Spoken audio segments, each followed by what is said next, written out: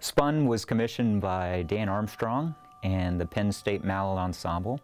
Unlike a lot of my pieces, there's no extra musical element to it. There's no program. Dan Armstrong didn't want any battery percussion, or I guess he did give me the option to use battery percussion, but very limited if I wanted to. But I kind of liked the challenge of writing a somewhat larger percussion ensemble piece that was all keyboard instruments. And you know, you look at pieces like Crown of Thorns by David Maslanka, that's all keyboard instruments. And the way that you keep that drive going without, you know, things at your disposal, like hi-hat or, you know, snare drum or whatever you might use that's a much more rhythmic element, you know, that was, I think, part of the fun challenge of it.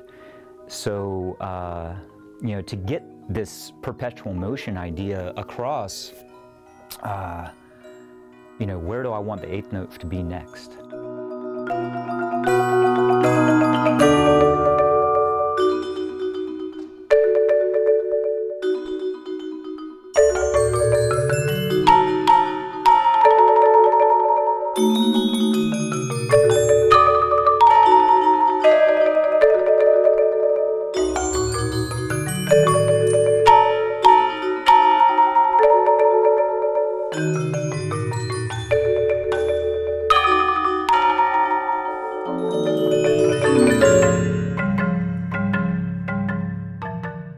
Throughout Spun, I use very limited rolls in the marimbas.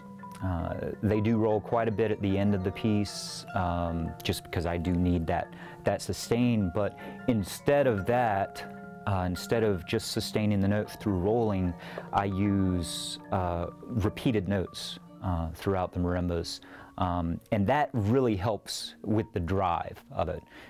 We have this, you